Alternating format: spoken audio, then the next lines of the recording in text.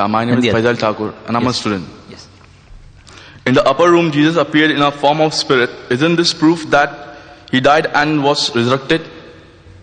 The brother has posed the question that Jesus Christ, peace be upon him, he appeared in the form of the spirit in the upper room. Isn't it proof that he died and resurrected? The verse you're quoting, brother, is from Gospel of Luke, chapter number 24, verse number 37, which I gave in my talk and I described. It says that the disciples were terrified and affrighted. They supposed that he was a spirit. Supposed. They thought he was a spirit. It doesn't say that Jesus Christ, peace be upon him, was a spirit. And to clarify, the next few verses Jesus says in the Gospel of Luke, chapter 24, verse number 39 and 40, he says that behold my hands and feet. It's I myself. Handle me and see, for a spirit has no flesh and bones. It was a mistake on the part of the disciples. They thought he was a spirit, which was clarified by Jesus, peace be upon him, that you check, see my hands, see my feet, and you'll come to know that I'm not a spirit.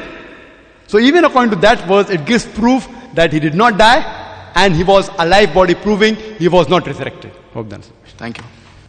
Yes, brother. Good evening, brother Rukni. I am going to ask you a simple question, but it is not from the subject because you have not touched the subject at all. To my knowledge, you have spoken about, many things, Bibles and Paul's teaching and everything, but you have not talked more than 5 minutes on the subject. So whatever you have spoken, I am going to ask the question on that only. You said, Moses has written 5 books. The 5 books of Genesis, Exodus, Leviticus, Numbers and Deuteronomy, these were written by Moses. If Moses has written the books, how he would have said that no one knows my death over against the death pair, and Moses was 120 years. How is it possible? So the person, because you know that the Bible is not the original English language written Bible. It is from the Koine, Greek and Aramaic it may be, Hebrew and Aramaic. It is that. It's a translation. The Bible is a translation. So whatever you have written, something you said 2 angels remove the stone. There you have written angels. In the original Greek, it is a word zen. Zen you have translated into angels. When it comes to the question of disciples, John's, then you said disciples. No, you are playing with the words. Now you tell me, which version of the Bible is correct? You have different versions. And what language is the Bible is mentioned? I don't think it is English. Because if I am alive... Thank you, brother. No, this you is a put very your serious question into it's a very sentences. Serious question. It's a very serious question because I have not understood anything from the pastor about the subject. Because he has spoken about the Moses, Jesus, and this and that. So I have to ask the question accordingly. You have to relax the rules, please. So this is the question. I'm going to ask you, what language is in the Bible? Whether it is English or is some other language. Suppose if I am alive, I am speaking something like past tense. You have to explain to me what language is that.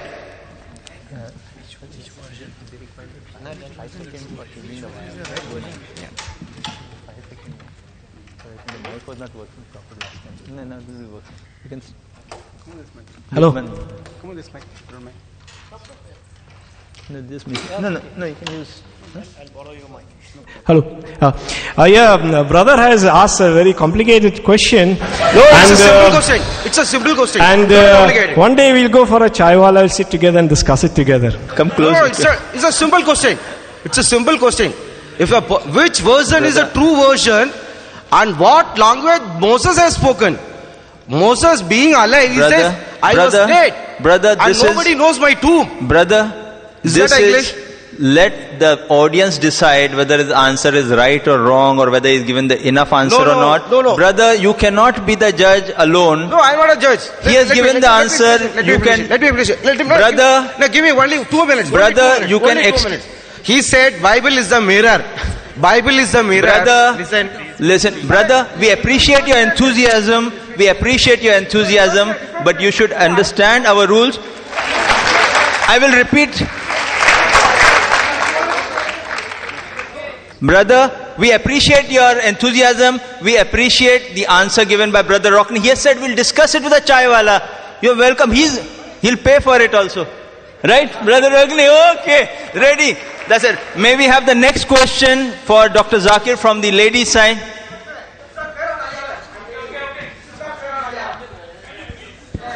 May we have the next question from the sister? Assalamu alaikum, brother. Brother, what is the concept of Trinity and how is it related to crucifixion? Fixion. Yes.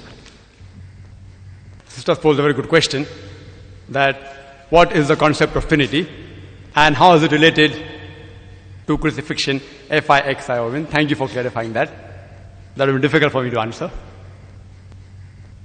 Again, Islamic viewpoint and the biblical viewpoint. Quranic viewpoint, biblical viewpoint.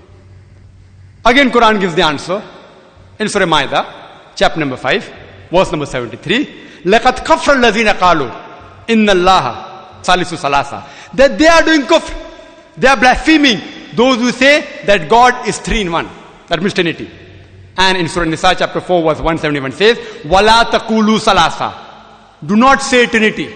This says, stop it, it's better for you. وَلَا تَقُولُوا ثَلَاثَةٍ. The word Trinity is mentioned in the Quran no less than 2 times.